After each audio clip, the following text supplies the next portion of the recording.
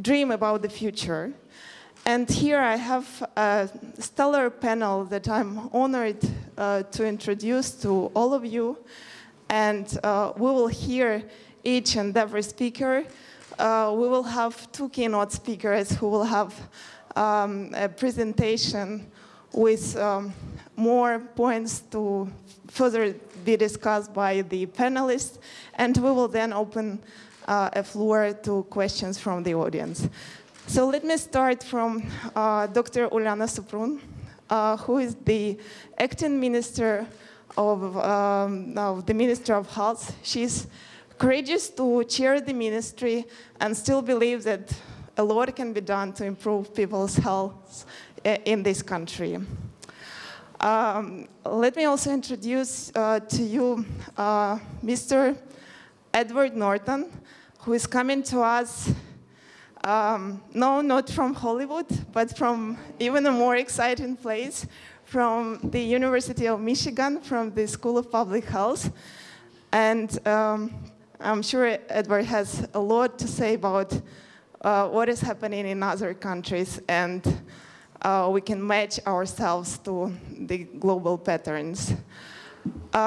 We also have an interesting panel, a quite diverse panel. So I will proceed by introducing to you Mr. Sergii Berezenko, who is a member of parliament. And Sergii is actually doing a very difficult job of not only coordinating as a deputy chair one of the biggest political bloc in the parliament, but also being a member of the health committee.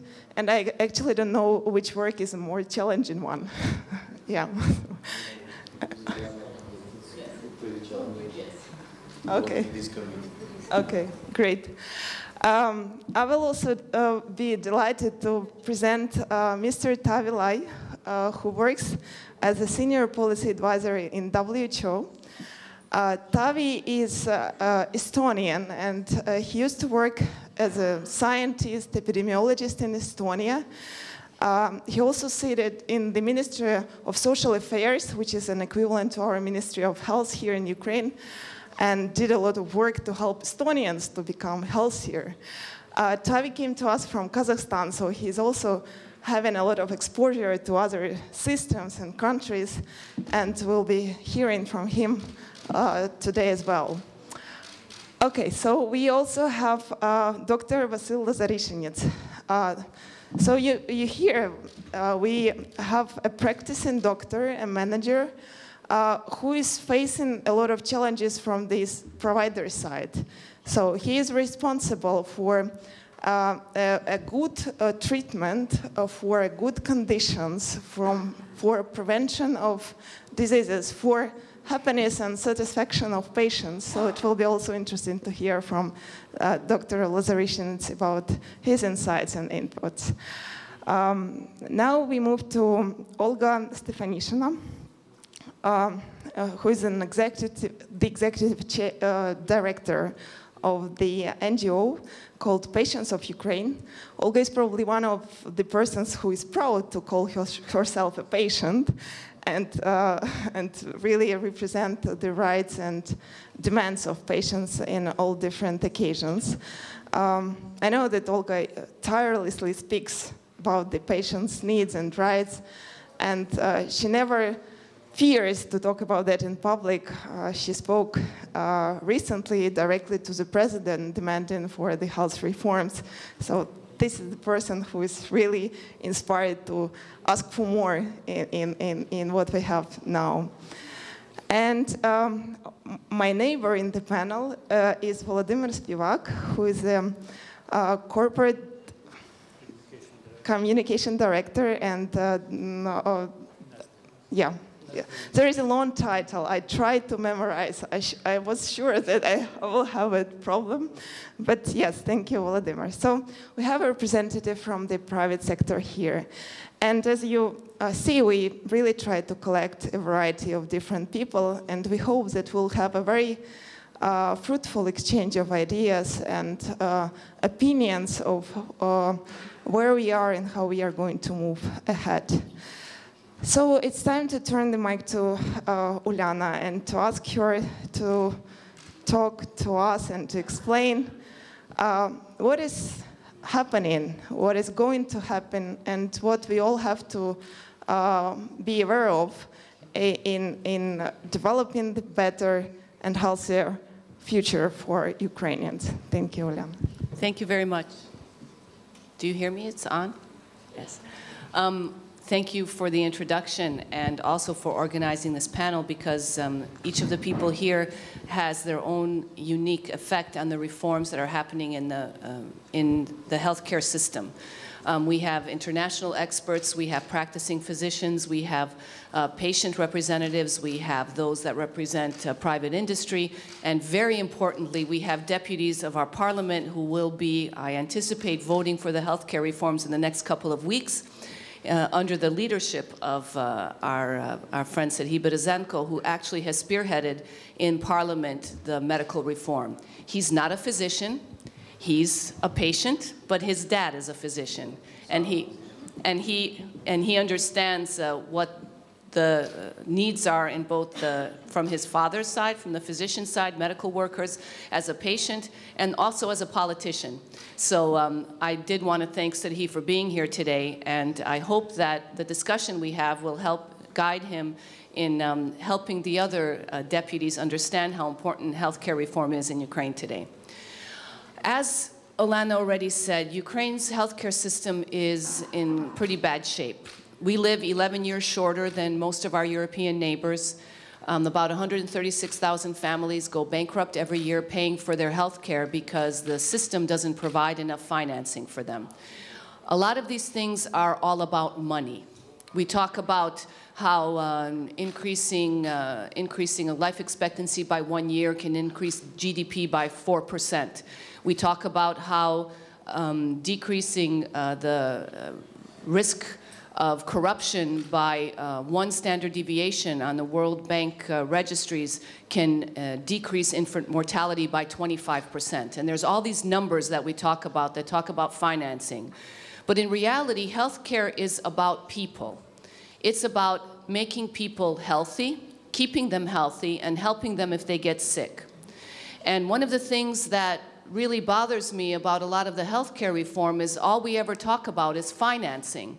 We don't talk about the quality of care, which our doctor representative here can tell you is very important. He's a cardiologist, and those things that happen in cardiology really depend on the training of the doctor and whether the patient listens to the recommendations of the doctor or not. We need to stop talking only about financing, and we need to talk about quality. People matter. People matter, and patients matter. However, our healthcare reform does start with financing, because at this point, people aren't getting guarantees of the financing of their healthcare when they become ill. We're not spending enough money and putting enough attention on prevention of disease. Instead, we're concentrating mostly on treatment of disease. Those issues are what we're trying to battle with the healthcare reforms. The first part of it is changing the way we're financing the system. Up until now, we finance the system where we finance the existence of hospitals, the walls, the people who work in the hospital, but not the services that are provided there. The change in the healthcare financing will now provide for the financing of services. The people who most support us in the Cabinet of Ministers is the Ministry of Finance, because they're finally going to know where that money is going. Right now, this money goes into this big black hole of the healthcare system, and we hear from patients that they're paying for everything themselves. Even though we spend billions and billions of hryvnias on the healthcare system, most people pay for much of what they do out of their own pockets. Most of their care comes out of their own pockets. So now we'll be able to actually follow where the money goes. And as we know, wherever the money goes, we can also keep control over the quality of care that's given and whether the proper care is being given to patients. That's a really important change that's happening in our healthcare system. And that's the law, the Bill 6327 that's up in Parliament for voting. The other part of our reform of healthcare isn't talked about much. That's the concept we put forward on public health. That's what our colleague here from the University of Michigan, who by the way is a rival of Michigan State University, where I actually did get a medical degree because I am a doctor despite what the internet says. I practiced medicine for 15 years, and yeah, I think that you can attest to the fact that Michigan State University does have a College of Human Medicine that releases physicians that are MDs that practice medicine, and it's not where nurses come out of only. Yes. It's just a coincidence. We didn't plan it. We have a Our witness. international partners confirm. But what we're also talking about is public health. Most Ukrainians don't know what public health is. We don't even have, until recently, education in public health. We didn't have university programs that taught public health. We don't have professionals that work in public health. Just 1 year ago, we started the Public Health Center in Ukraine. Well, what is public health? Public health is caring about the health of all the people. It's keeping people healthy. It's making sure they're vaccinated. It's making sure that we don't die of cardiovascular disease, but instead we have medicines that we can take every day to treat our high blood pressure so we don't have a heart attack. It's cutting back on smoking. It's cutting back on drinking. It's keeping us living longer, healthier, and better lives, so that we don't become disabled, but instead we are cured of disease if we become ill. Public health is a very important part of a healthcare system, and it's been completely ignored for 25 years in Ukraine. We're starting to talk about healthcare in a public health sense, and we've developed both public health center as well as many programs that will help with keeping people healthy. One of those programs is accessible medicines, Dostupni Liki. For the first time, there's a reimbursement program for those who have cardiovascular disease, type 2 diabetes, and bronchial asthma. You get a prescription from your doctor, you go to the pharmacy, you hand in your prescription, and you get your medicine either for free or with a low copayment if you choose a more expensive medicine rather than the least expensive one. This has provided 5.5 million prescriptions. This has provided a 23% decrease in pricing of medicines, and this has increased use of medicines for cardiovascular disease by 62%. That 62% in the next couple of years will translate into a lower mortality rate and a lower rate of disabled persons.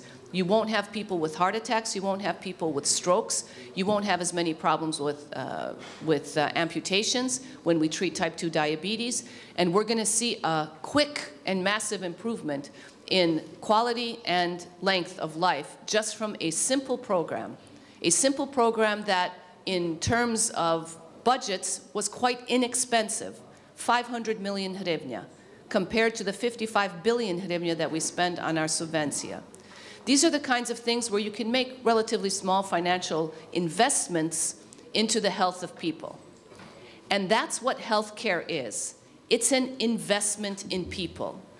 I was on this show called Svoboda Slova, I think it is, on Odin Plus Odin, and we were asked, ICTV, and there were 4 journalists that were asking us questions, and we talked about education reform, we talked about pension reform, we talked about medical reform. And the journalist said to us, you keep talking about all the reforms that all they do is take money away from the budget. How come you're not talking about investments? Frankly, all of those are investments because they're investments into people. They're investments into our population.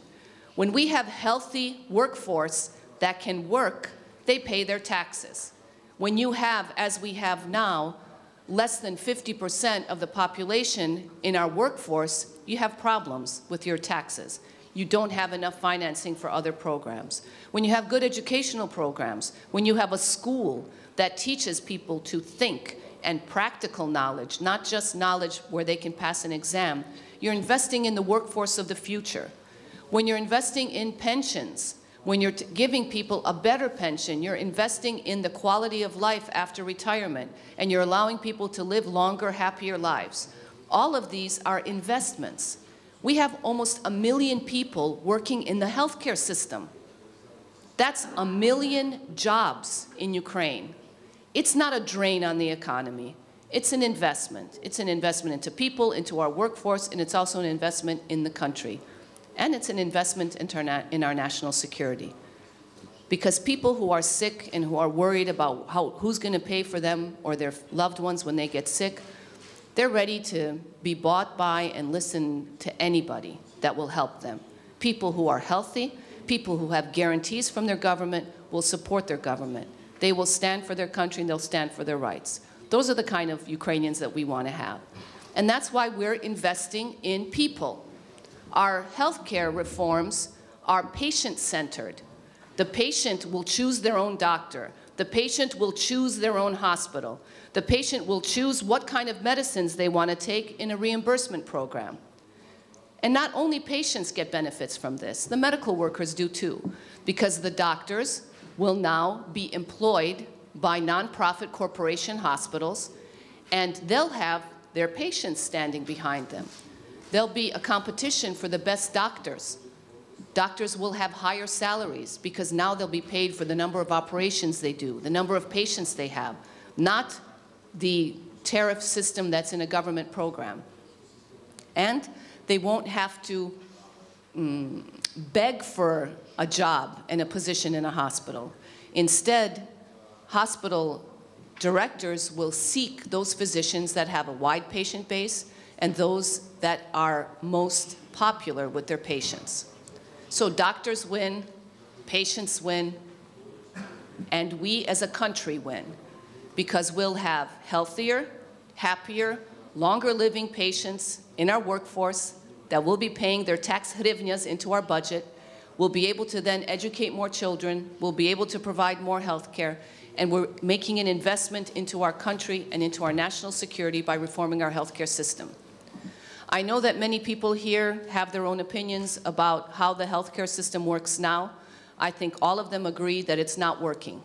We need to move forward. We need to take the first step and start changing this system so that by 2 years from now, 3 years from now, 5 years from now, we're talking about the way the system is now in the past.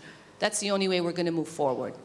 So I hope that the Parliament will vote soon on Bill 6327, the bill that's supported by the patient organizations, that are supported by many associations of physicians, that are supported really by the Ministry of Finance and those other members of cabinet who understand what's happening. And in the end, it's also supported by the President. As you know, most recently, there's a new $1.5 billion program, $1.5 billion hryvnia program supporting medical services in villages, because as in every country of the world, there's a big problem in providing healthcare services in villages.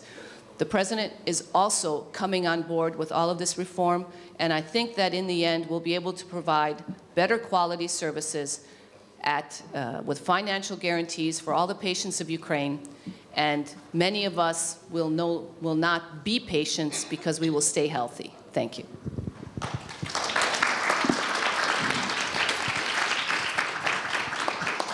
Great. Thank you very much, Olena. And yeah, we have a lot of speakers, but I will still ask a question, and I will address it to Ulana, because people matter, and we want them to matter even more. So what do you think people have to do to matter in the health system? What do they need to start doing right now differently, or to start doing even more in a more intensified way? What do you think, what is the role of the patient in the whole transformation circle that we are in? Right now, only about 20% of patients have a primary care doctor. That's a family practice doctor or a pediatrician or a general practice doctor. And about 80% of patients go directly to a specialist or don't even know any doctors. In most of the rest of the world, it's flipped.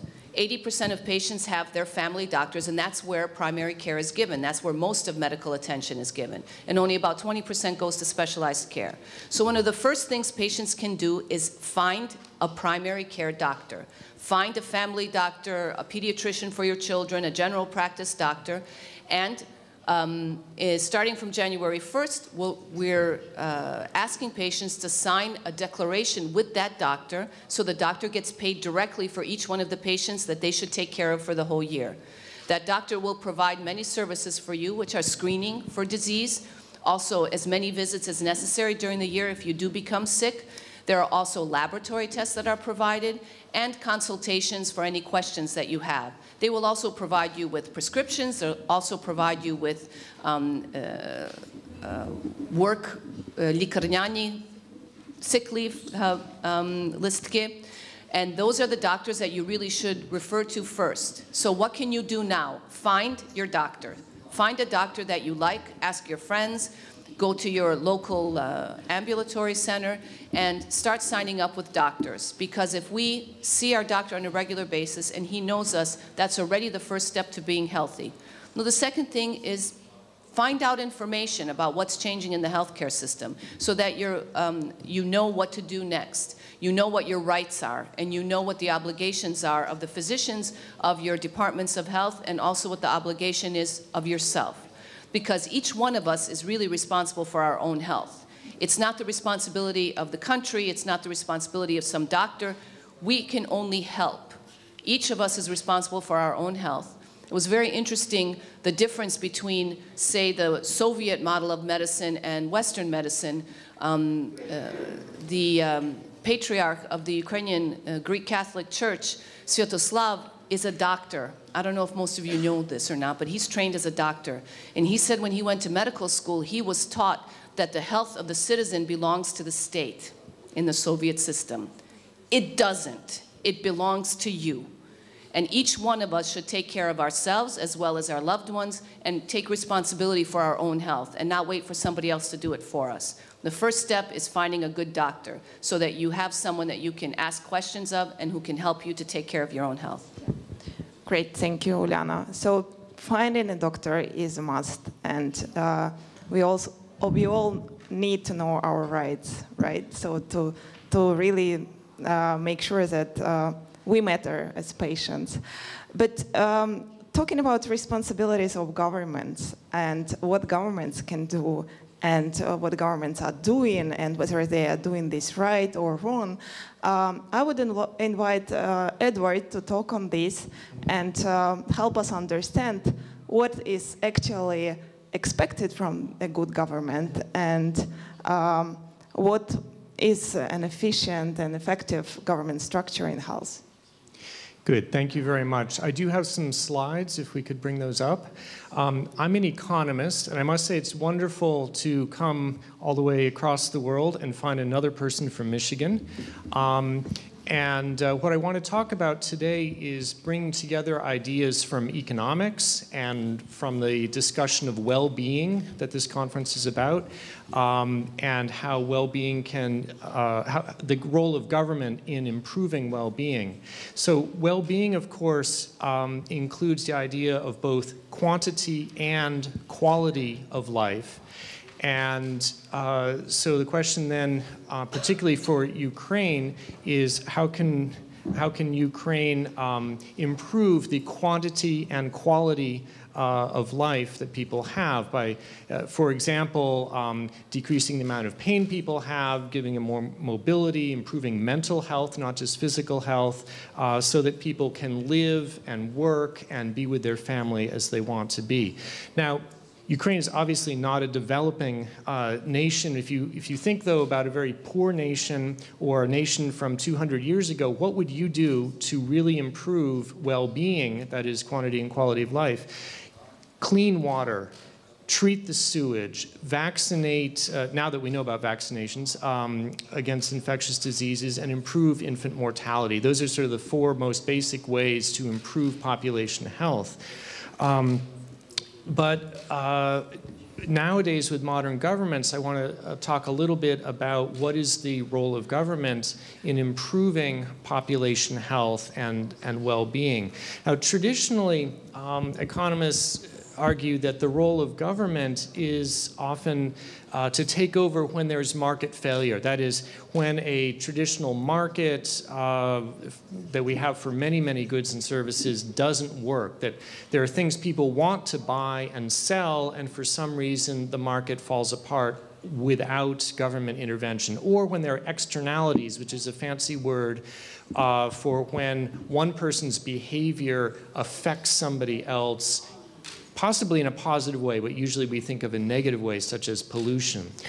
So two great examples of these are health insurance, particularly for the elderly. even in the United States, where we have a very bizarre health insurance system, even in the United States, we have government-sponsored health insurance for the elderly, because without that, there would be no market. It would all break down. Education for children is another, that people just wouldn't invest enough in their own education than people want. So once you find markets where governments, where there's market failure and government has a role, there's sort of 4 important ways that governments can influence things are through taxation, information, regulation, and negotiation. A few examples. Taxation is often used to try and correct prices or include negative externalities. That's often the reason given to tax cigarettes, is because cigarettes impose costs on other people, so let's raise the price. Information is very important. Governments can collect information about things like nutrition or hospital ratings and collect it in a uniform way and provide that information to consumers. Regulation can help enforce proper behavior. For example, pharmaceutical companies left on their own probably would not test their drugs in as rigorous a way as they do with regulation. And negotiation between countries is important for dealing with matters of international importance, including what happens when there are outbreaks of infectious diseases. Now, a lot of health economics has focused on what's often called behavioral health. That is the issues of smoking and drinking and diet and exercise, which directly affect people's health and their well-being. It affects mortality and how long people live, and also how happy they are while alive. And so for these things, it's fairly easy to think of specific ways government can influence these markets. Taxing cigarettes and alcohol, providing information on cigarette packages that smoking is bad, that smoking kills, and pregnant women should not smoke. Regulation on cigarette ads or smoking in public places. For example, with diet, at least in the United States, and I think in many countries, the agricultural industry is subsidized in various ways. There's information on nutrition labels. There are regulations about what counts as an organic brand, or chemicals that can be added or not added to food. And then, of course, there's negotiation between countries about importing and exporting food and tariffs and so forth. But I want to also raise a number of what I would call bigger issues that are really important for public health. And go way beyond the very important issues that Ukraine is dealing with now about setting up health insurance and having it properly financed. But these are also issues that I hope the Ukrainian government keeps in mind, because these are ways that the government can also greatly affect population health. One is dealing with natural disasters. So the past couple weeks, the United States has been hit with 2 historically large hurricanes. One hit Texas, one battered Florida. Texas got hit with more than 1 meter of rain in a very short amount of time in Houston, and there was tremendous flooding. Despite the incredible wind and rain and destruction from the hurricanes and destruction of many, many buildings, very few people died. There were almost no deaths. It's really remarkable because of the role of government in getting information out and getting people out of harm's way, in a way that 100 years ago there was a similar storm and 30,000 people died in Texas in a similar kind of storm.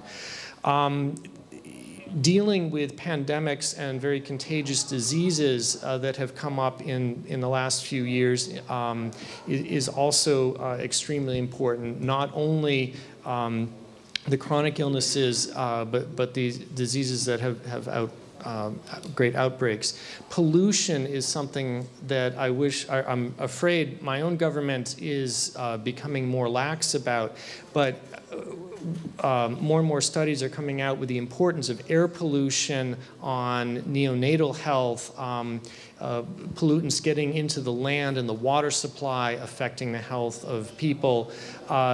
These are very important issues that the government really has to take the lead on. Transportation, in the United States, there are almost 40,000 people a year who die in automobile accidents, traffic accidents.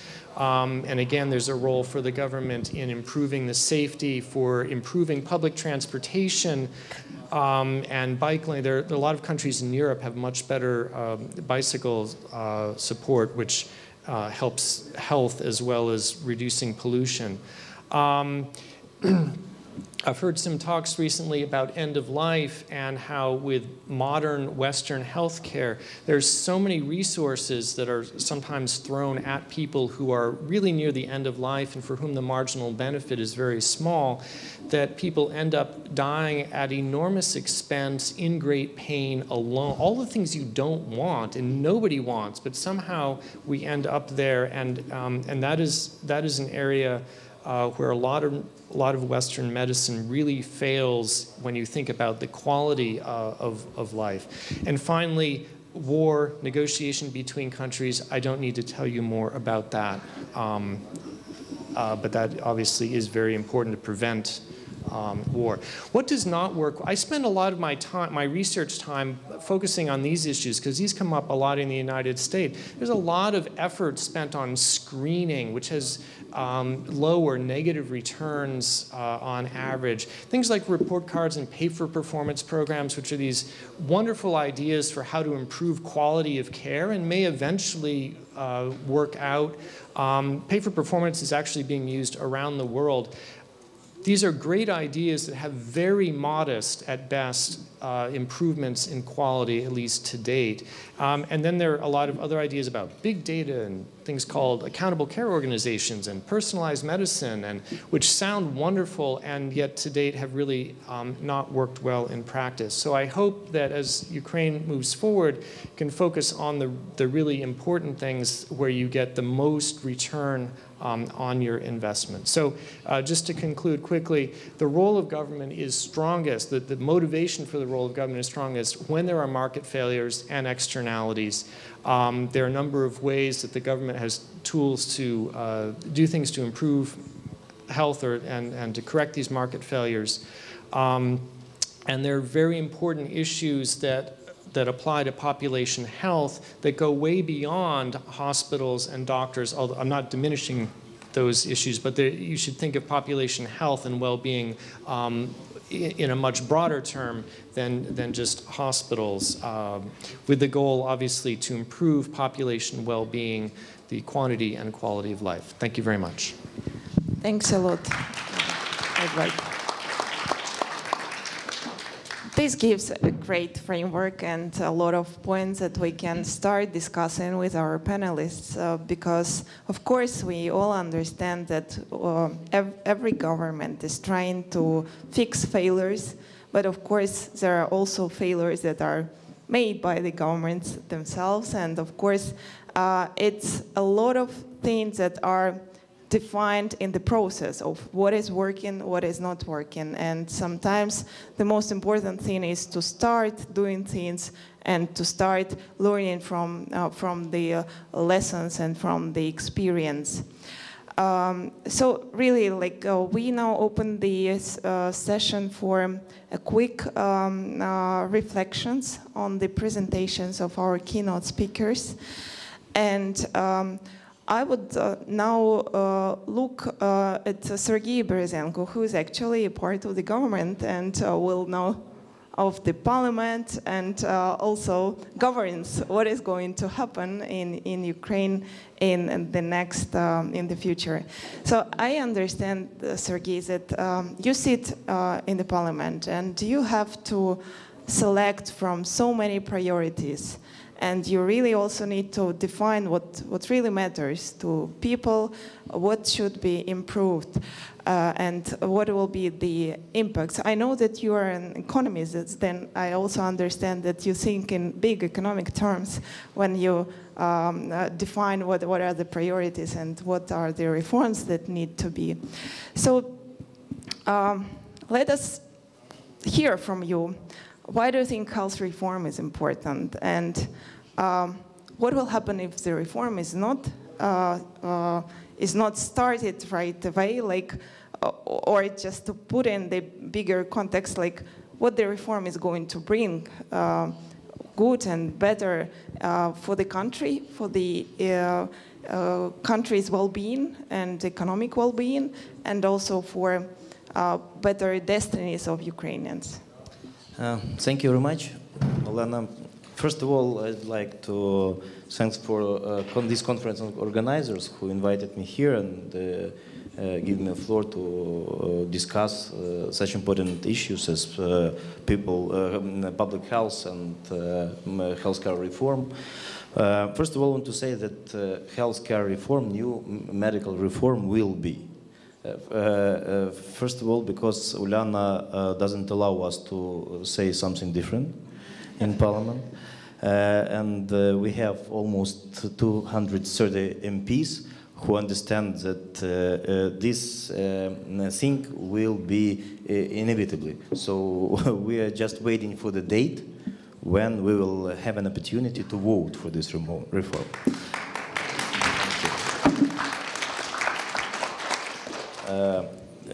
This applause is to Olena, first of all, because her team initiated this process, and it's very important, and actually it's essential thing of what we should do in Healthcare Committee.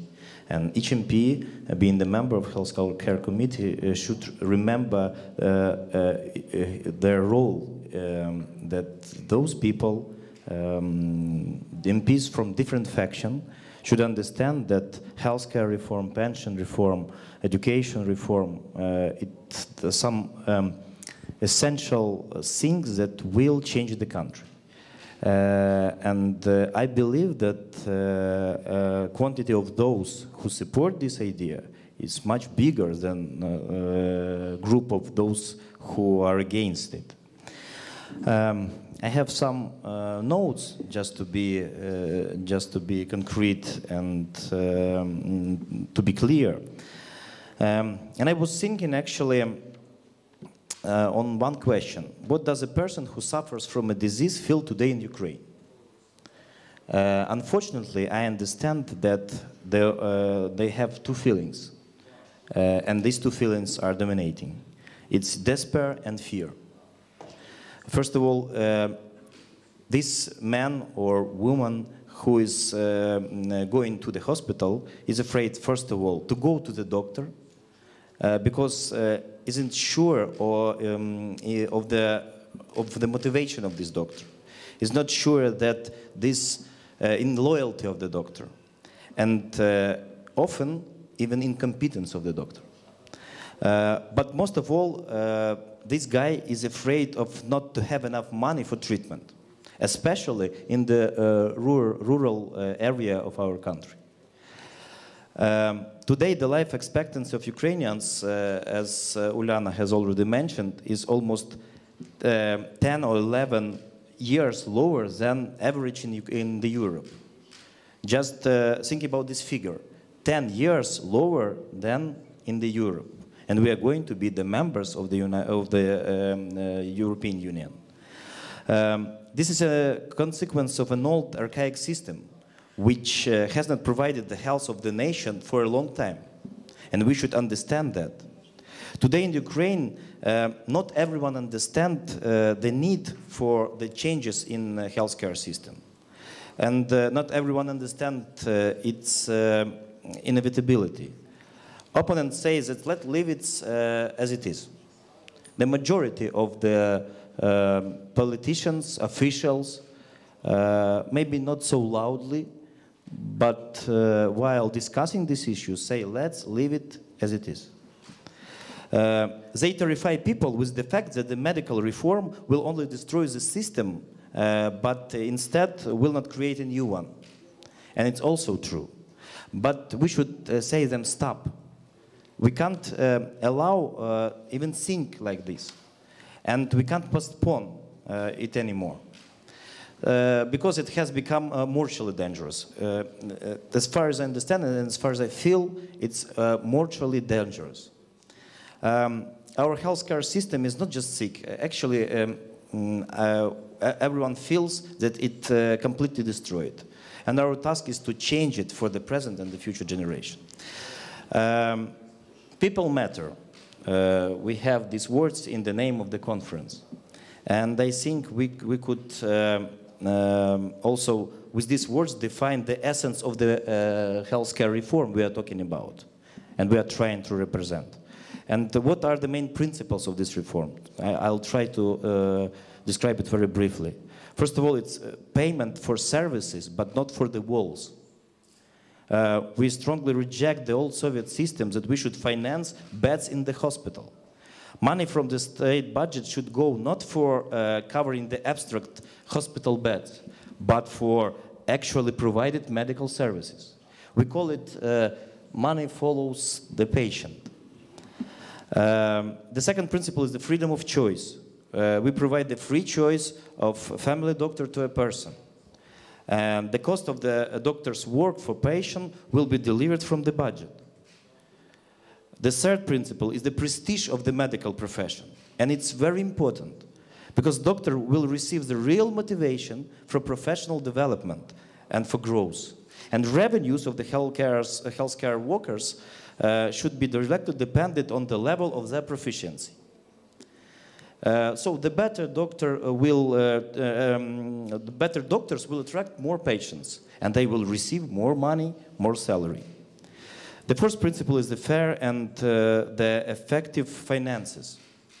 We established we used to say that guaranteed free package, but in general it is guaranteed free package of the services as the main part of the governmental program. And within this program, a person should not pay anything to anyone, so he shouldn't pay for pills or other medicine. And it's also true, because we have another point of view of our opponents. They say that we will pay for everything, and it's not true and it's not fair. To sum up all above mentioned, I'd like to say that it's very important to have such platforms, such conferences and such audience, because we need your support, we need your advocacy, and we need you to be public. You should go and speak. You should discuss this issue, and you should understand that we are lying on the bottom. We are not, we won't change anything without changes in the approaches. Now we are paying for example, if we will compare the expenditures on the healthcare in Ukraine and in Poland, you will see that they are approximately the same. But at the same time, Ukrainians now, with this system as we have, according to the 49 article of the Constitution, Ukrainians pay for more than half of the health care services, while Poles pay just for the third part of it. And 70% of the expenses are covered by the state there. So we need, and the fifth, I'd like to emphasize that we need economic independence of the medical institutions, because this competition will allow clinics to develop and attract nice doctors, nice physicians, and create new system of the healthcare in Ukraine. So our goal is to create a healthcare system which will provide Ukrainians with high quality services, will raise the prestige of the medical profession, and ultimately will contribute to the improvement of health level of the nation. I am entirely sure that we have strong will to implement this reform. We have support of the president, we have support of the government, we have support of the civil society, of our international partners, and I hope we will get a support of the Ukrainian parliament. We have everything we need. We just need will, we just need your support, we just need to be public. I repeat this because it's very important, and in several weeks I hope that we will succeed. And I hope that we will build new healthcare system and build new healthy country. Thank you very much for your attention. Thank you. Thank you, Sergei. It's really great to hear that the parliament is keen and eager to vote, and that you just need to know the date, which is probably tremendous news for all of us. And it's also very inspiring to hear that you so strongly believe that the change is inevitable and that people will feel the difference, really, and that there will be a lot of improvement in what people get, what they can expect from the system, what they know about the guarantees of the state, and how they treat themselves in this whole continuum of care and provider and customer relations. We would like now to hear from the doctor, from Dr. Lazoryshynets, who is, I'm sure, one of the big supporters of the reform, because doctors also understand that there is a need to change something, that something works wrong, and that probably we need to change views, change attitudes, also change the mechanisms that are in place. So my question would be to Mr. Lazoryshynets is, what is the role of the doctor, and how it will be different 10 years from now in still Ukraine's system? Like, what is a good future, and what is the place for a doctor in this future? I'm sorry, but I'm not prepared my lecture by English. Ukrainian, I will speak Ukrainian.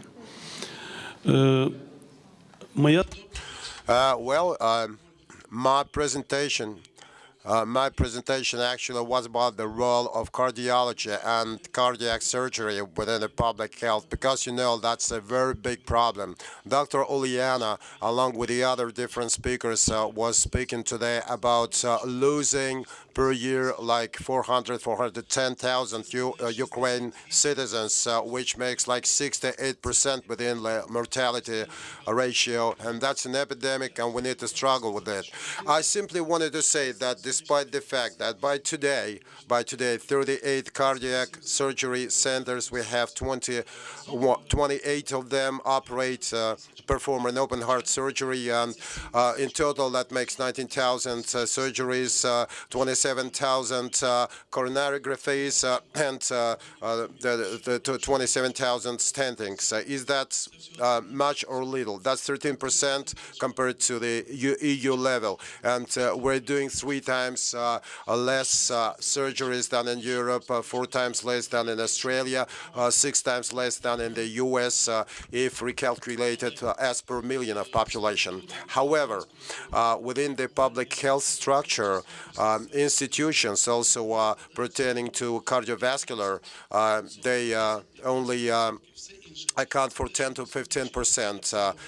That's ecology, 45%. That's the soil we're living on. That's the air that we're breathing. That's the pure water that should be around. And that's also our lifestyle and our diet and all the rest. So certain studies were conducted that demonstrated that only due to the modalities and approaches that we're going to use, like from the point of view of ecology, environment, social methods, lifestyle, diet, we potentially can, by 75%, improve our public health condition. The simple pressure taking with a patient provided for the stroke rate going down by 37%, and you know the stroke rate, which makes more than 37,000 per year.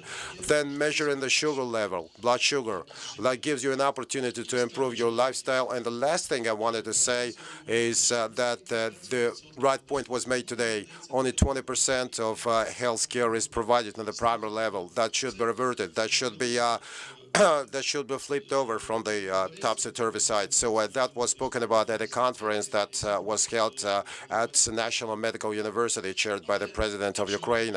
Actually, I've got a different. I beg to differ. Even if the MPs vote for the medical reform, and I'm sure they will do, the reform is not likely to gather speed at once, especially at the primary level, because the biggest drag will be the doctors, the providers, the doctors and the health providers. And I will explain why. That will be because we gave too little explanation to the doctors of what we want to do in the periphery. And secondarily, the doctors do not have the proper conditions for better life. So let's set up some conditions and terms, and let's provide for a bigger salary to the doctors about the work. And let's also clarify to them that the Ukrainian citizen, actually, thank God, we've just had decentralization, and in certain regions already there are communities, area-related, and they start working like patient communities, and they will understand what particular doctors they will need, and they're ready to pay for that, and they will also make it clear what particular services they will need. So we have, on our part, from the Ministry of Health and other structures, need to support those territorial communities and need to work with them. And the last thing to be said, that in any country, public health and population's health and Ukraine's population's health, and we're talking about 10% less life expectancy compared to the EU where we want to go. But anyway, we need to invest money in this. So we got a war going on now, but what are we going to invest? Like 2.5%, 3%. The max rate was like 3 to 4% of the GDP into healthcare. Nothing will there be because WHO and the representatives of which are here now. In Ukraine, if we invest less than 5%, they claim the nation will go extinct, which is going on right now today. As per year, we're losing like 630, 640,000 Ukraine citizens, out of which 85%, that's more than 500,000. Over 1 year, over 2 years, we'll lose a city of Dnipropetrovsk called Lviv size. So unless we invest hard and properly in healthcare, then we're doomed to be extinct gradually, step by step, but we are. And I assume that it's thanks to conferences like this one, and thanks to the efforts of the Parliament and the Ministry of Health, we'll hopefully manage to avoid that. Thank you.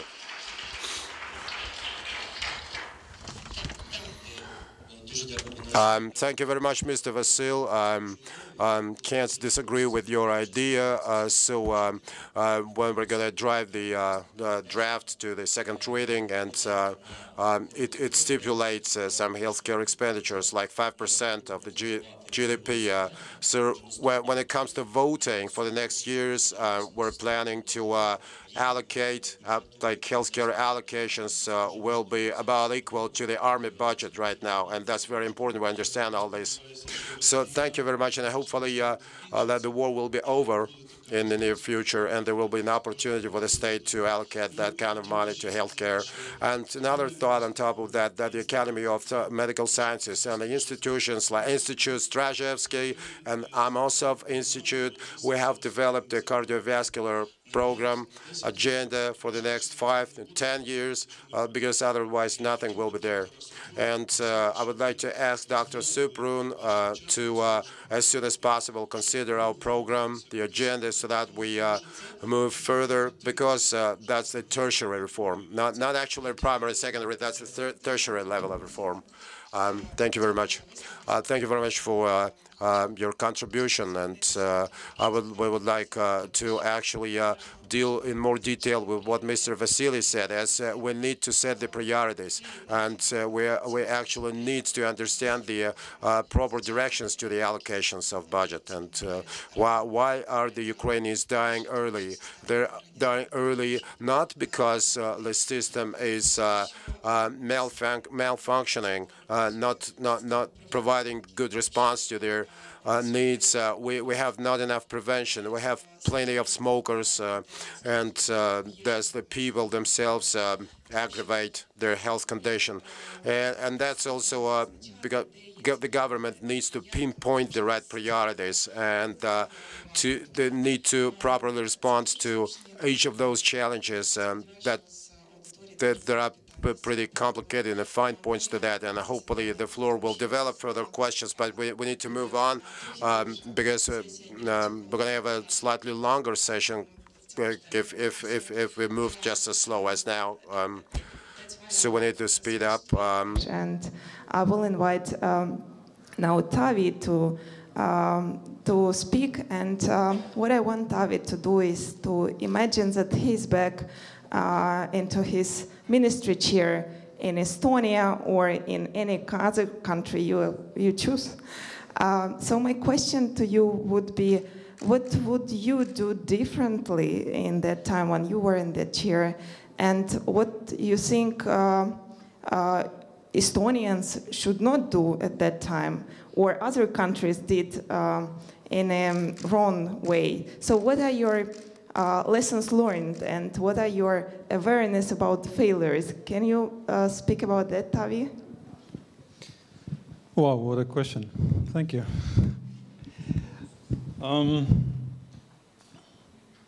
Yes, I worked in the Estonian Ministry of Health for 7 years, so I could talk about my personal experience there. But at the same time, I'm also by heart a researcher. So I did a literature review, very short one, about how different donor organizations can support countries, because I'm representing WHO here and we're working with the Ministry of Health every day. So what can donor organizations can do better, and what is the best environment for a donor organization to work and support the country, and how the collaboration can be most successful, and learning from bad experiences. So I'll relate my research findings to my personal experience as well. So while working in the ministry, different consultants from different donor organizations were coming to the ministry regularly, quite often. And a lot of them were telling them that Estonia needs to do this or needs to do other thing, and everyone seemed to have a solution, and there was so many different assessments and different experts coming and going and new ideas and telling us what to do. So quite a lot of the people in the ministry, including me in the beginning, were quite annoyed that experts come and go, and we need to survive here and do the reforms and kind of earn our money and not get fired from the ministry, etc. And now I'm in the international organization, and it's kind of ironic for me, but working in the ministry previously has been a good learning experience. So for donor organizations and ministries working with donor organizations and providing support to the countries, there's always a question of complexity versus simple solutions and quick wins. These need to be balanced somehow. Then what literature also shows, and my personal experience, is who is leading the process is one of the important things.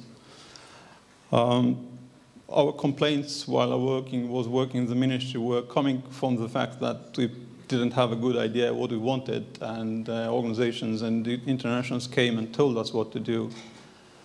But when we turned it around, things improved. With this kind of coming and going, many countries seem to have, and I've been to one, which is not Ukraine, of course, there's this thing called assessment fatigue. Too many information, too many assessments, too much information, so you don't know which one to follow, basically. And that country in Balkans, I'm having in mind, basically told the international organizations, you do what you want. we live our life as we want, and but on paper everything looks good.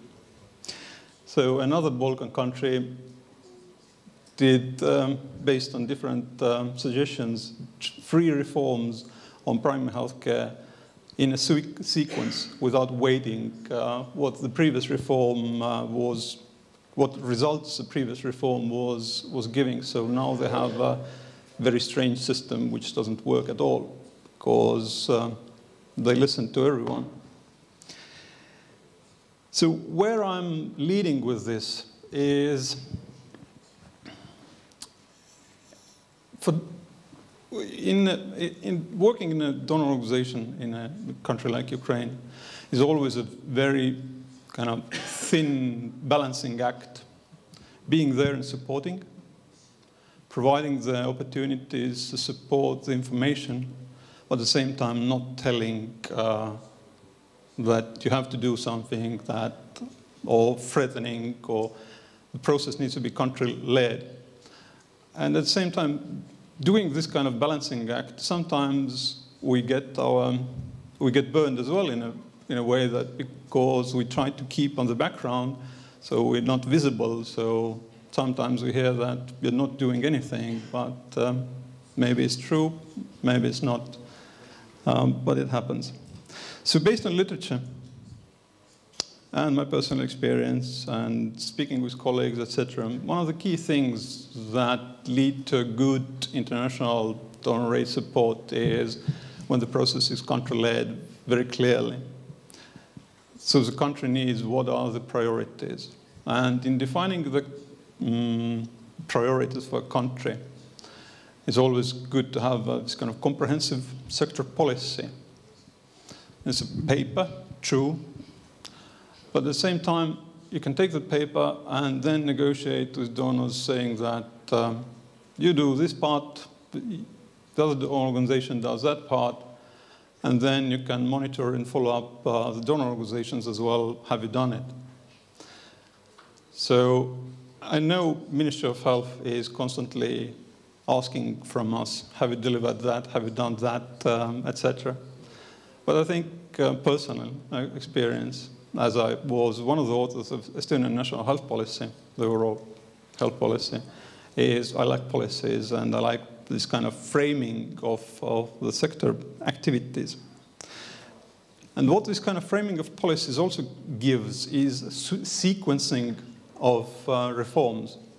Today it's a benefit package, primary health care, changes in secondary care, hospital care. Today, as a switch from input-based financing to output-based financing, but then again, having seen many countries, me personally maybe not that much, but my colleagues, older colleagues, who has done and helped different reforms in different countries for much longer time, they kind of see what's probably coming next. For example, from output-based financing to financing well-being, or trying things like pay for performance, which, by the way, one reason they haven't been improved to work is that everyone is doing it differently, because all the countries are differently, so basically you don't have anything to assess, and research findings are not there just so. So improved integration of different services. Honored Minister said that about public health and healthcare integration, but it's also social care and other aspects. And how you exactly do the integration. Do you start with medical education, etc.? This kind of things, if a donor comes in the country and has this kind of overall framework with a long-term view with what's coming next, then it's easy to support. But in the end, been working in the ministry, I can absolutely understand that there's always that firefighting, today's crisis that you need to solve, and it's really, really difficult to come out of that and do a long-term plan. Sometimes I've been thinking that often enough myself that it's not possible to do such a plan. But then again, on the weekend, sometime you have with your family a good, quiet moment. You come up with a brilliant idea, and then you go to the work and tell your people that, let's do it. It sounds like you really need sometimes quiet moments Absolutely. to start doing something what matters. And one thing, as I mentioned about the Balkan country, one important thing is seeing the reforms through. So basically do what you planned. An example, in one Central Asian country, they did perfect primary healthcare reform. They had a sector policy, priorities for donors, for themselves. But then again, somewhere, somehow, in political discussions or whatever, the plans and implementation plans changed. So basically, the reforms didn't continue on to the logical conclusion. The comprehensive system changed, so they changed one component. So basically, in the end, the system as a whole didn't start working on producing the results. So it's about comprehensiveness, thinking about the future steps, sequencing, getting all the help you need or can get, including international donor organizations, and getting the input and results of everyone measured, and then improving based on that toward future that's where people matter, not only patients, but people.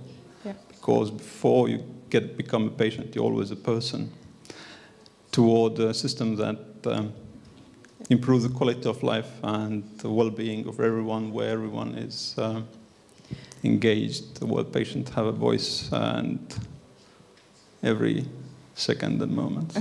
Okay, thank you. And we have our fingers crossed for Ukraine, because we see Ukraine moving to that direction. That's great. We talked with Taavi before starting the session, and I promised that I will show him when his time runs off, but now he sits so far away that I cannot really show. But thank you, Taavi. That was a very insightful speech, and the key takeaway messages that I would like to reiterate is that do what matters and do what you plan to do.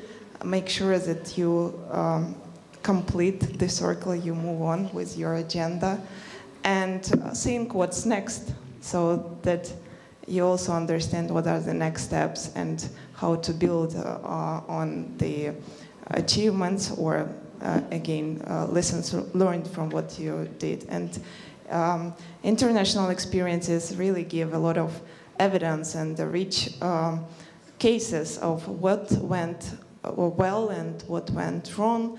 And unfortunately, the bad cases is that when countries do start good ambitions, reforms, but never complete them, they never are able to learn from the whole cycle, because there were no results, and also they start developing fatigue from trying to implement changes but never changing something.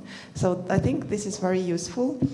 And with this, I would like to move on to Olga, who is, as I said, who is a patient, who is a mother of wonderful kids.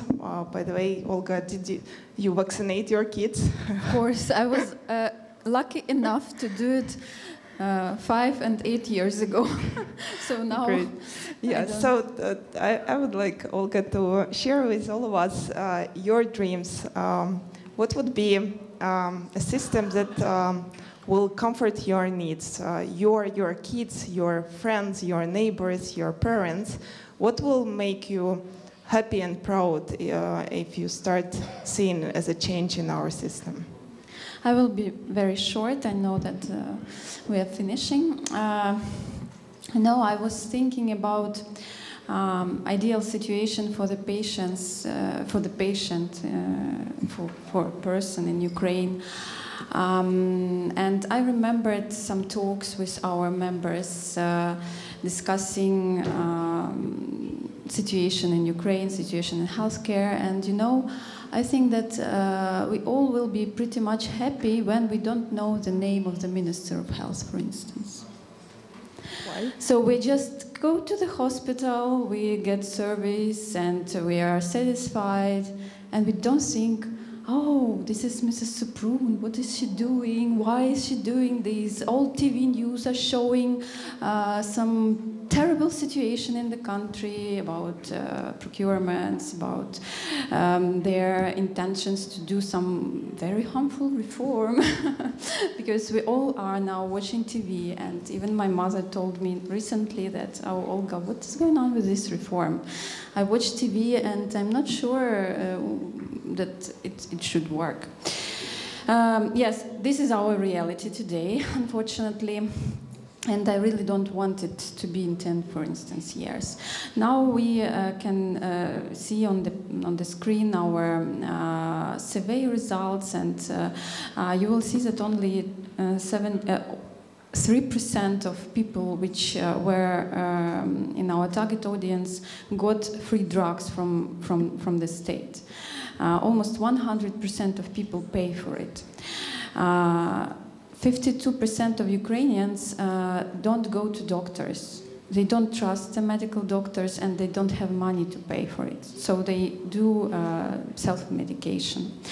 43% of Ukrainians used to sell property or got into debts trying to pay for treatment. 49% of Ukrainians quit treatment because of poverty. So these are the numbers, and I'm as a person who is dealing with patients every day, I see those people who don't get treatment every day. And now I'm in a bit untypical position here, because I have 10 years experience of working with different patients organizations, and we got used to criticize the government. Patient got used to go to the Ministry of Health with demonstrations, actions, demanding for the reform. And today I'm sitting here and I'm like in a dream, because there is a Minister of Health here in Ukraine who wants to do the reform. And we are supporting this reform and this minister for the first time in 10 years of my experience. We have members of the parliament, not all of them, but the best champions who support the healthcare reform. And I think this is a part of change which was brought by the revolution of dignity.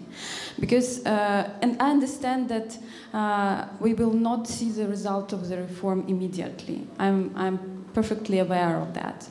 But I see this change, and I see this hope which is brought to our patients now, when we understand that the laws will be approved in a couple of weeks, maybe in a week, maybe some earlier, and we are waiting for it.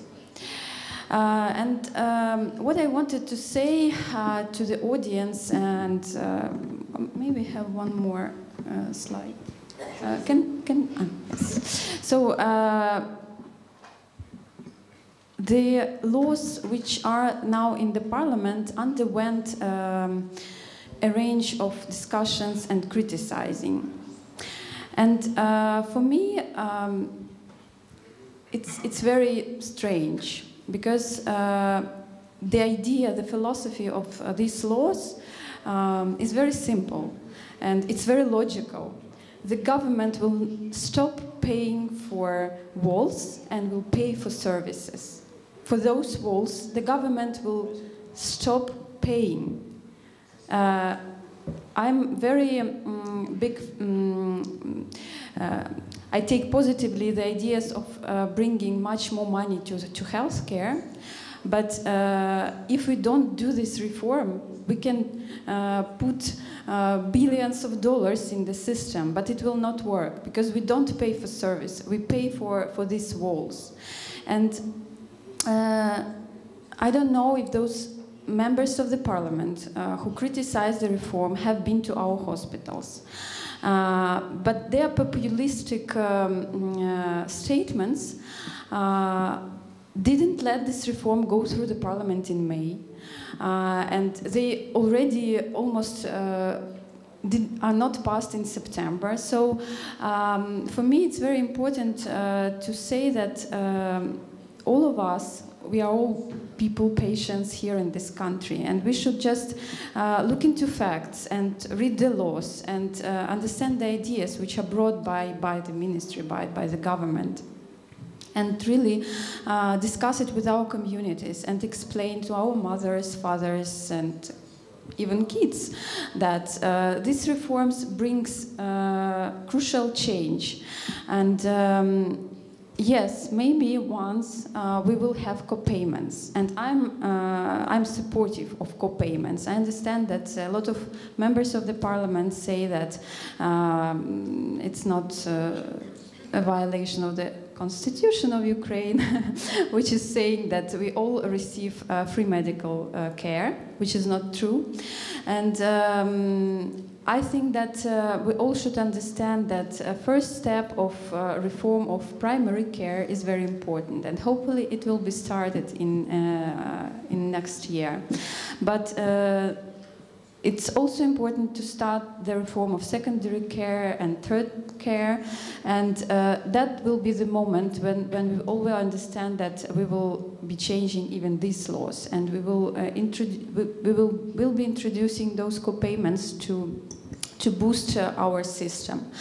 I'm not very often visitor of hospitals in Ukraine, but I have kids and I have my parents, and I have a case when my father almost died in Ukrainian hospital just because the doctors didn't care. He was just crawling on in the hospital asking for help, and we had to call for our friends and bring him money to the hospital, and we paid a lot, and we paid for everything.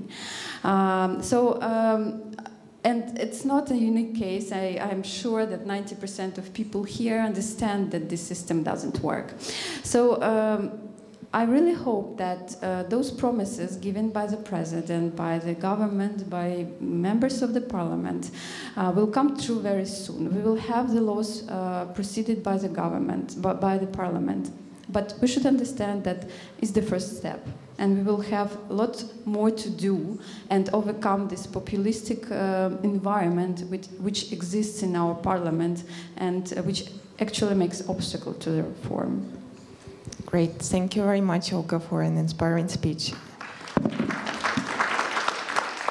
And now I pass the floor to Volodymyr, who patiently waited for his time. Sorry for delaying a little bit this session, but I hope you're still motivated to stay with us and to wait until we open it for questions. So Volodymyr is here to talk to us on behalf of the private sector. Of course, there is a role for every stakeholder. So there is a big role for the private sector to be a partner in what the government, what the patients, what the doctors are doing, in what the public health programs are suggesting to us in terms of maintaining good health, preventing diseases, and supporting healthy lifestyles. So Volodymyr will describe what has already been supported by Nestlé, but I also want him to tell us what potentially can be done in even a bigger scale, thinking about the importance of health of people, and what we should ask or expect from the private sector to do in this regard. Thank you. First of all, thank you very much that you invite me here to speak to this auditorium. I'm not a doctor. I cannot speak so professionally as my colleague here. I'm also not from the parliament. I cannot vote next week for but what I want to tell, I believe that all of you agree that food industry have a big impact on our society overall, and especially for people's life in case of a healthy future. And if we're talking about Nestlé, already in purpose of our company, we have commitment to enhancing quality of life and contributing to the healthy future. All that we do is connected with our creating shared value concept. For sure that we do the basic things like the proper information on our products, our information about all ingredients for products for kids, according with our very, very strict Nestlé rules and according with World Health Organization. But we think and we see beyond of this. We believe that as a big food company, we can have impact on future development of Ukraine. We are Nestlé in Ukraine, and we are a company who's worked inside our country. And we try to choose from this creating shared value initiatives exactly this thing that most important for our society, for Ukrainian people. I don't know, nobody mentioned this, but I believe that this is true, that the statistics that we have, that gastroenterological diseases between kids, it's on second score already in Ukraine. And the number of kids who have overweight is growing, unfortunately, from year to year. Because of that, we decided to have abedka харчування, to introduce in Ukraine abedka харчування. Actually, this is inside Nestlé Healthy Kids program globally. It's Ukraine, one of the country from 84 different other countries where we have different kind of programs in this area. But in Ukraine, our abedka харчування was launched in 2009. And this is a special program for kids for primary school. We believe that primary school exactly is the right time where we can teach kids how to eat properly. Because if these habits that we can give to our children, we will do in younger years, I believe it will develop in future, and when they will grow, when they will adult, they will take this experience, this learning with them, with the future life. For sure that it is many other areas, but I believe where food industry can be involved. But already since 2009, we involve more than 1,300 schools around all Ukraine to this program. It is more than 3,100 kids was or still inside or involved to this program also.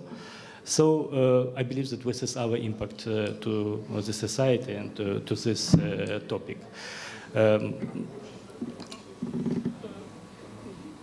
Actually, it's everything from my side. Yeah, great. Thank you very much, Volodymyr. Yeah. As we can see, private companies can do a lot, and they can do large-scale, impactful programs as well. And healthy eating is a big and very important topic. And Edward also mentioned that there are different policies to encourage healthy eating, discourage unhealthy eating, and of course, everything starts in childhood, and a lot depends on how parents think about the health of their own selves and also about the health of their children. So people matter and health matters everywhere, like on different levels, in every family, in the school, in the parliament, in a hospital, in the World Health Organization, in the University of Michigan, and it's really important that we are here and talking about that. I was going to let speakers discuss or add a little bit on the discussions that were already held, but I will not do that. I will open now the session for questions right away. And we will do the following. I will ask you to think about questions, and we will collect 3 to 4 questions, and we'll try to answer them in batches. If you know who you want to ask your question to, then name the speaker. If not, I will look for volunteers, or maybe somebody will want to volunteer to respond.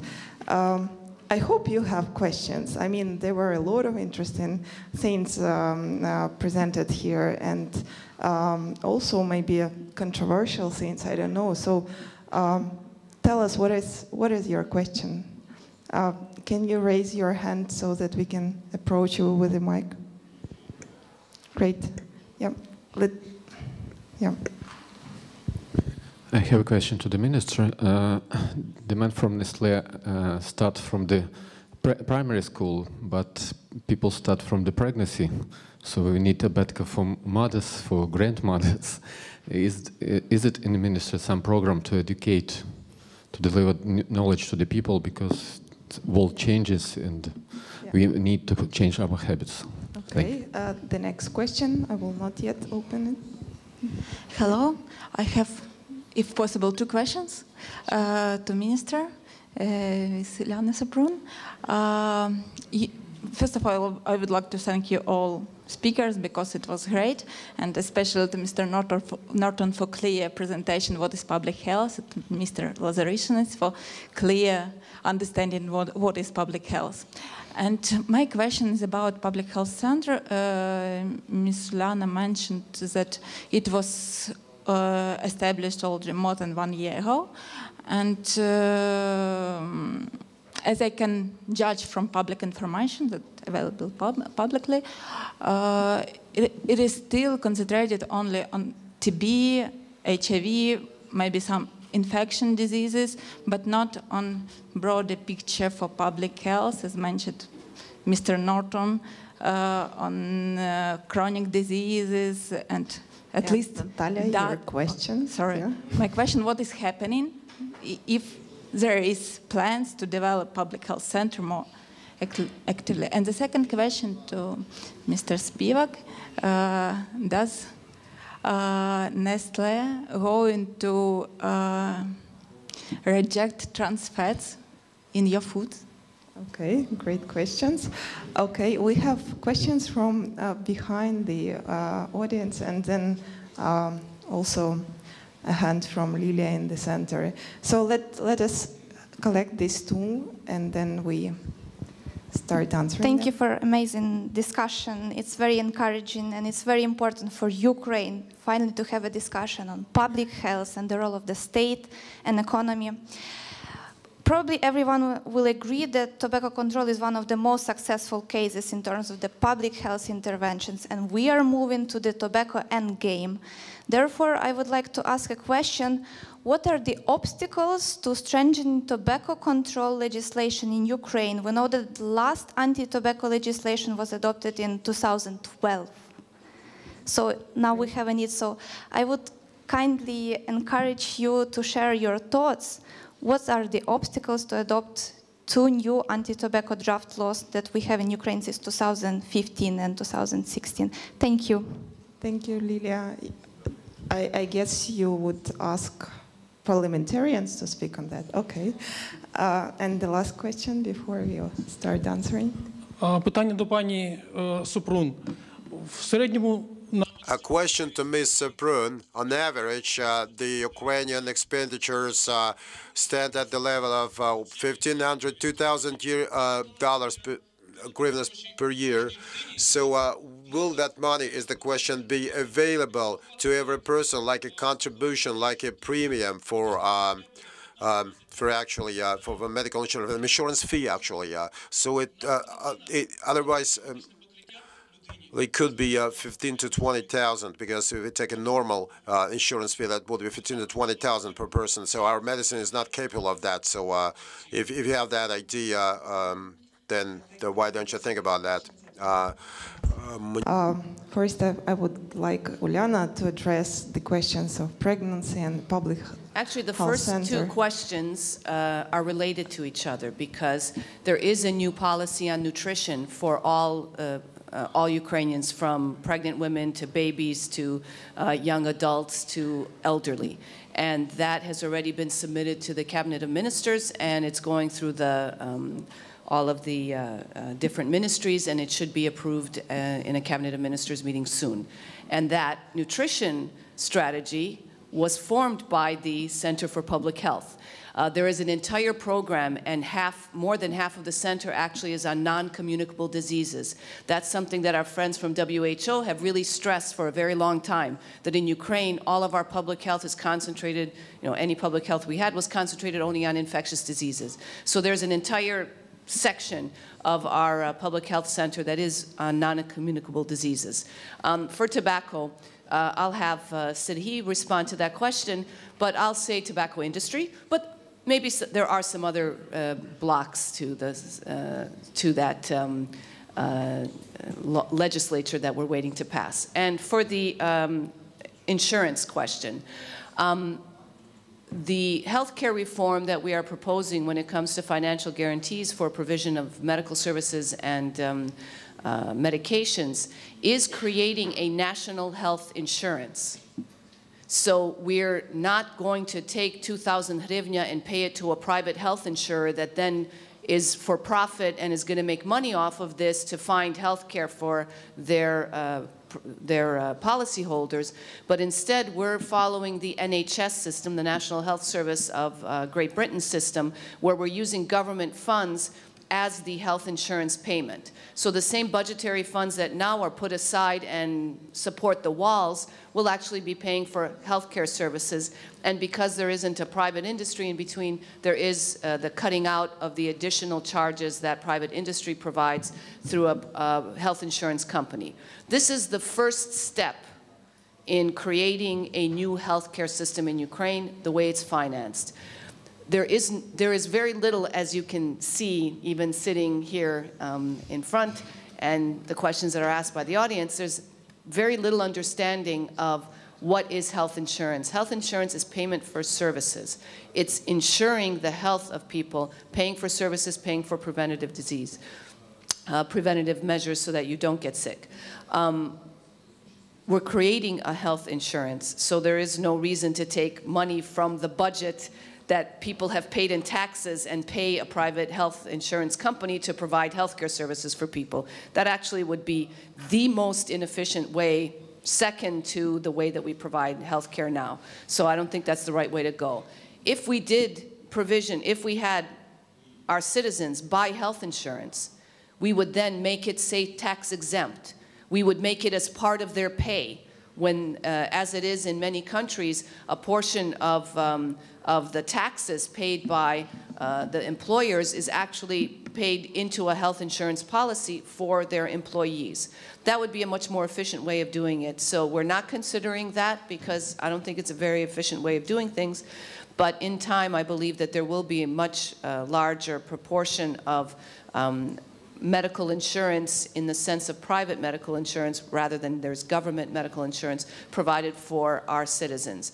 As Olga was saying, a very important part of the law which we had put in place originally, where there was a copay associated with specialized and hospitalization, specialized care and hospitalization, was removed by the working group that worked on it in Parliament before it was put for a second vote.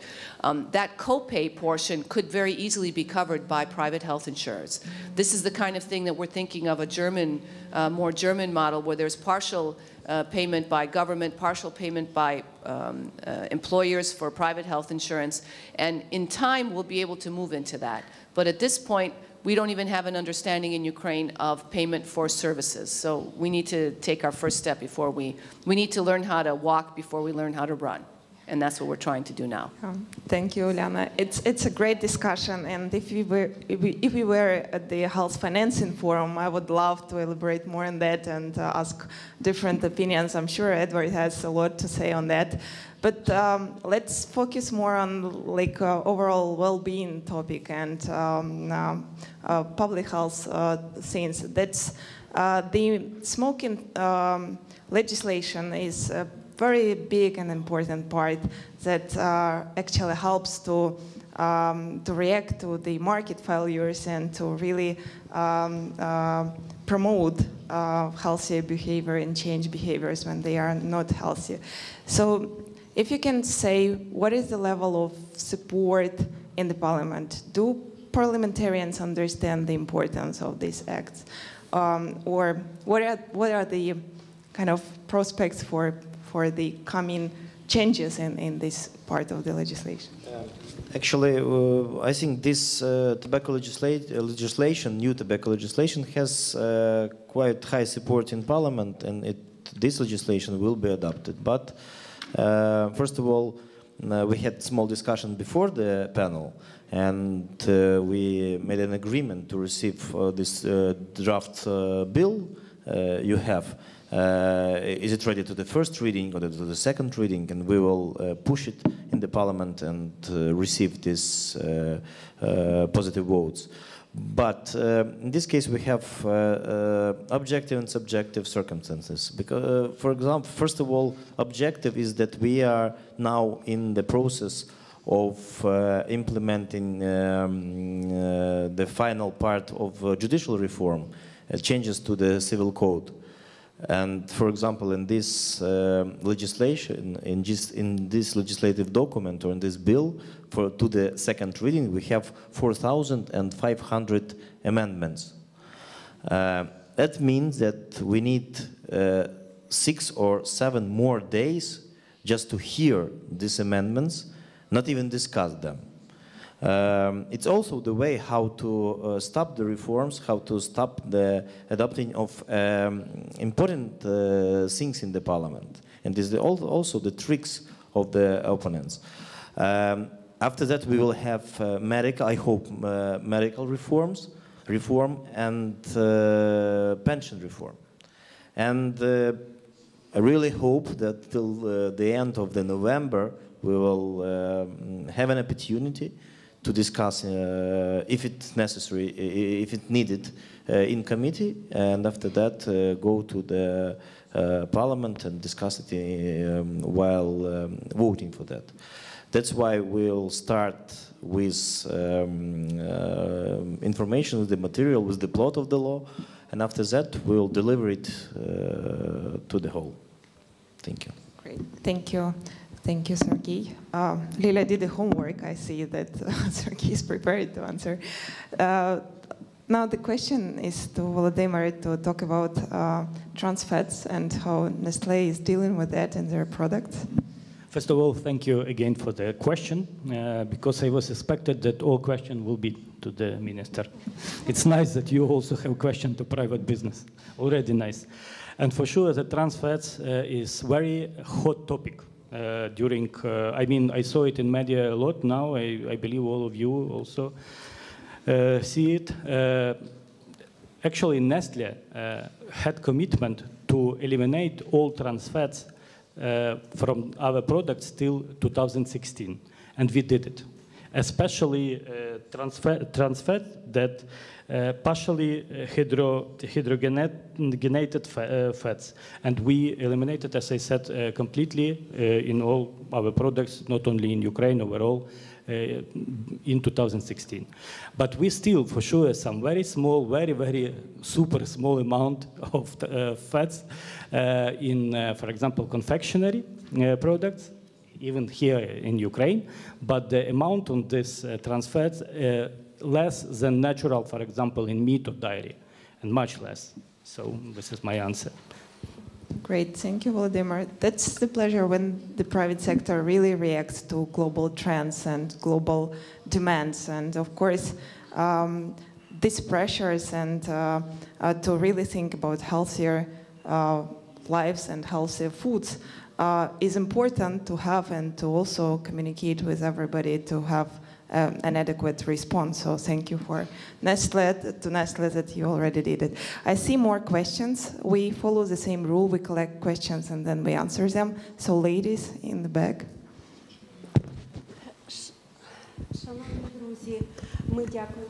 Dear friends, we're very grateful to the organizers We're very grateful to the organizers for actually raising such painstaking problems for Ukraine, uneasy problems for Ukraine. But I have a question for Olena Suprun, our Minister of Healthcare.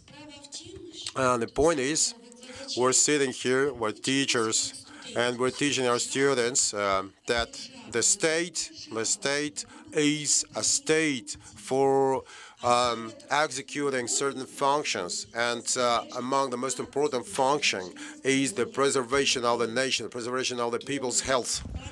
This is why, Ms. Olena, I really disagree with the fact that the state is not responsible for the nation's health. It should be. Another point is what methods, what modalities, because our decision makers at the cabinet, at the parliament, they have to have certain criteria of efficient performance, which I don't see as performance as such over the last years. And by the way, our Ministry of Healthcare pertains to that. So if people keep dying, and what I want to tell you, the state as bodies like Ministry of Education, Ministry of Healthcare should bear the responsibility for the performance, should be performance responsible, not just saying everything is bad and going haywire. So the state should assume the responsibility for the nation's health. So we're just collecting the questions. We don't have any time for further comments. So just ask your questions. Do not comment. The question concerns the reform. I mean, what the task you have set in front of you are mind-boggling, really, to understand in which direction to go right now. But I have a question regarding the procurement system. For now, we have the national-level procurement transferred to the international organization, and this is the greatest achievements that we have seen in the procurement system reform in Ukraine for years. But the question concerns the local level, I mean the regional level procurement, and you are sitting, the word quality is right above your head. For now we have just one criteria for product selection, that is the price. The word quality will be used to select the products for the population for Ukraine, for the public funds. Thank you. Thank you for your question. I saw one more question.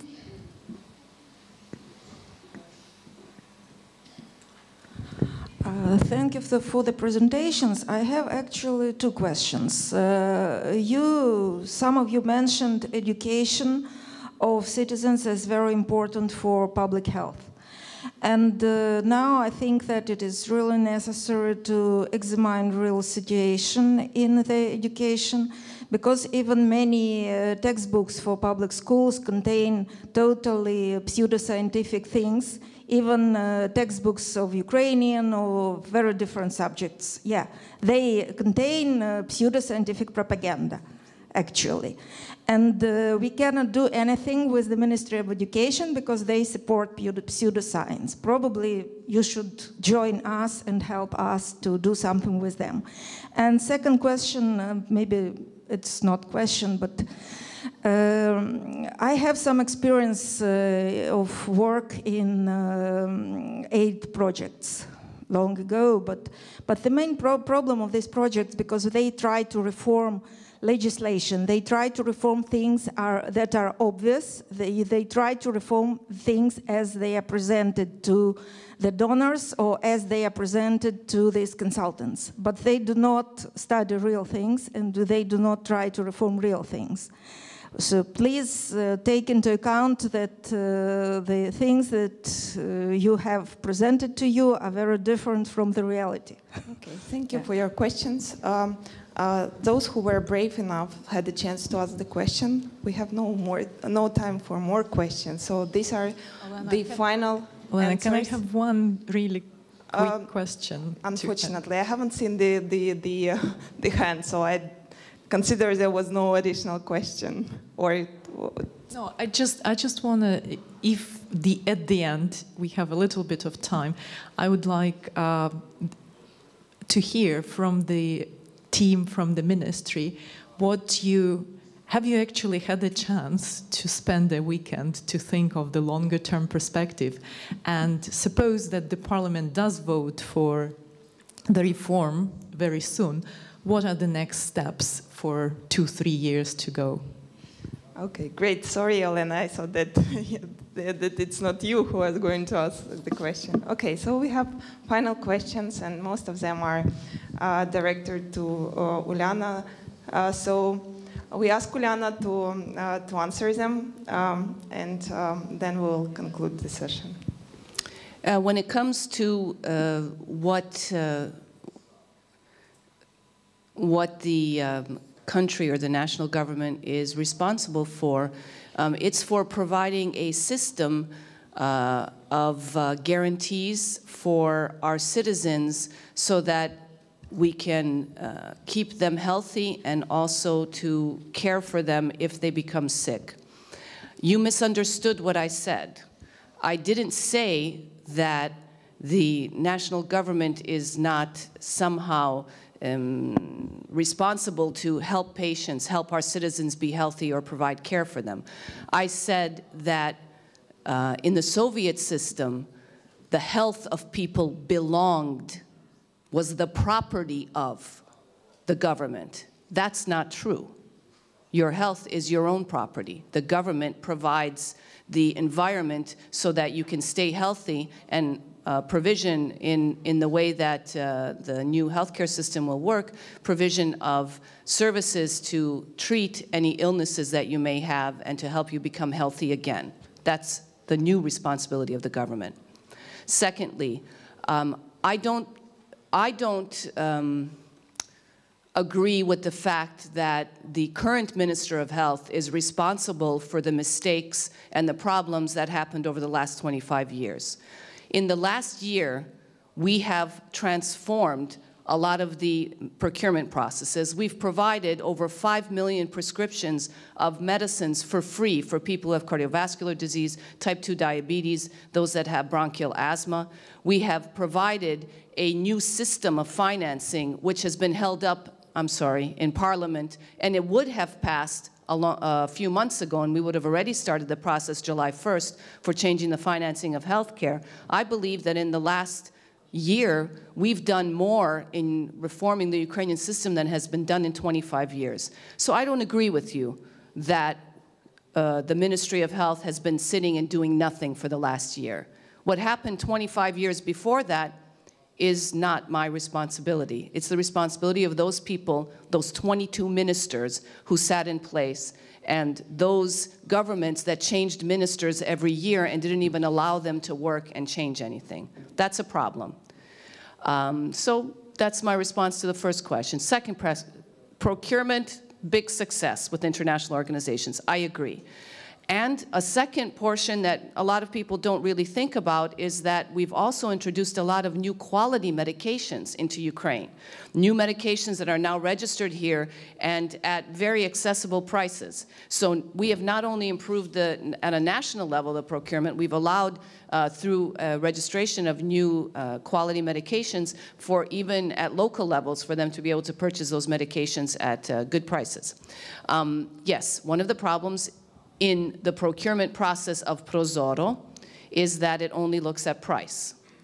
The procurement process of international organizations does not only look at price. There are criteria, and part of the criteria are quality. We have now put has already been accepted or already been voted on by the Cabinet of Ministers, our strategy on creating our own Ukrainian organization or agency that will be doing national procurement of medicines, and also will be helping our local governments and our local hospitals to procure medicines as well. We're taking the good practices of the international organizations who've actually formed a secretariat and are now helping us to form our own agency so that we no longer will be looking at only price, but we'll be looking at the whole picture. We'll be looking at price, we'll be looking at innovative medicines, we'll be looking at the quality of the medicines, and of course, whether we're able to create impact with provision of those medicines on the health of Ukrainians. So all of those are complex. It's not a simple process. It's actually a very complex process, especially with medications. Education of children, I agree with you. There's a really big problem in many of our textbooks, and they need to be reviewed, and we need to put in current, modern ways of thinking. Say one of the things that we had a big problem with, and this is a problem that we're having with industry right now, is in most civilized countries, folic acid is added into flour, and that prevents neural tube defects, which is defects in pregnant women on their babies. In Ukraine, folic acid is added to flour for export, but not local use. So the companies have it, but they don't put it in for Ukrainian women. They just put it in for export. And it's kopike to put it in. But, you know, it wasn't traditionally done. And when we submitted it, to the National Academy of Medical Sciences, the Institute told us that we need to do a 10-year study over 100,000 hryvnia a year to see whether adding folic acid will cause some kind of overdoses of folic acid in children and things like that. And this is a problem sometimes with the way things are done in Ukraine. It's overthought, complicated and bureaucratic, instead of just taking what's best in practice in general. The question of what are we going to do over the next 3 years is another 2.5-hour presentation. The law that is submitted in Parliament, that's voted on, foresees changing the financing of primary health care starting from January 1st, 2018.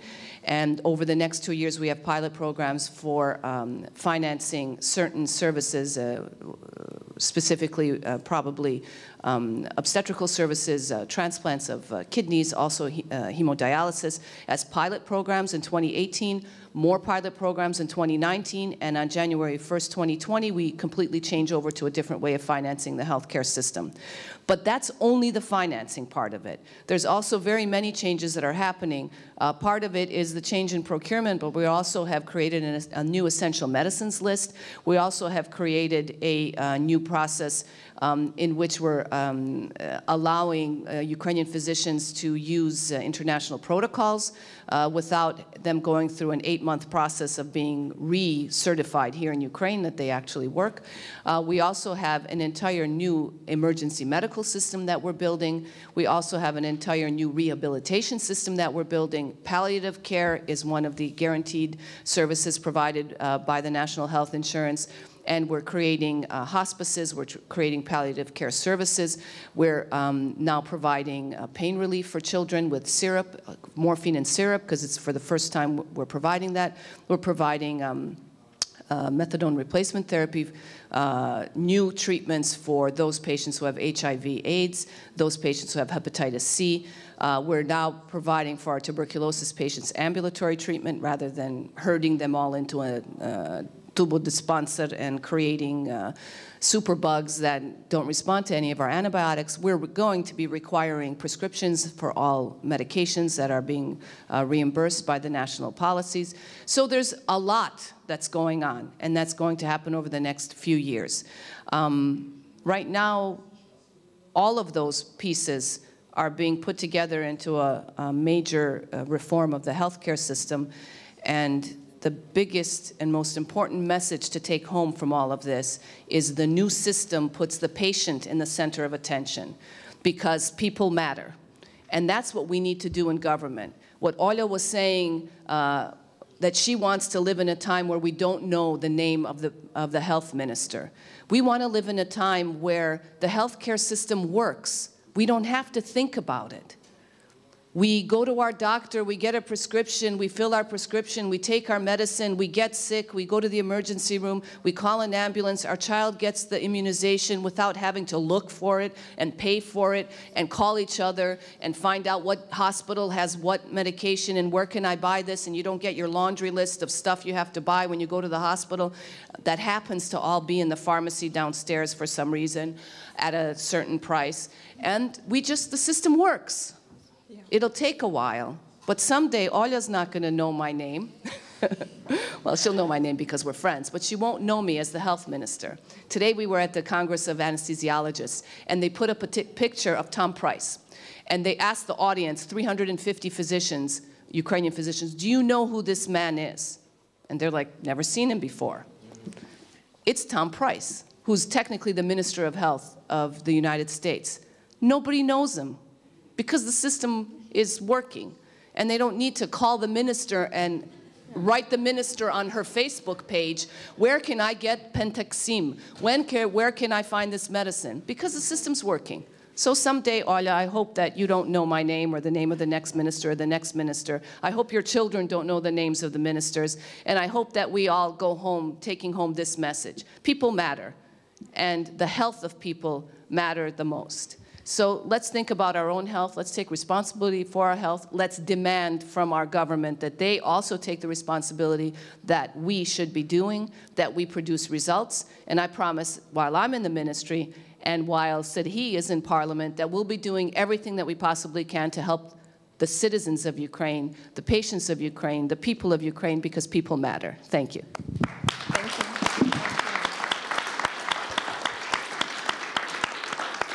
Right. These are precious words, Olena. Thank you. You did my job. You concluded the session. I have no moral right to keep the panelists anymore here. Although I'm happy that the level of attention is so high, although we are in the end of the day. And I'm sure that communication needs to sustain, and people want to hear more about what is going to happen and what they will get in the results of the reform and all the efforts that everybody is making here from every different sides. So thank you very much for being in this session. Thank you to organizers who organized this event. This was really great work and a really great idea. And the whole team of Kyiv School of Economics did a lot of kind of work behind the curtains to make it happen. So thank you for coming. Thank you for staying with us. And keep your questions for future. And we hope that we'll all get with good answers that you will believe in, and we'll all hope for better futures where people matter. Thank you.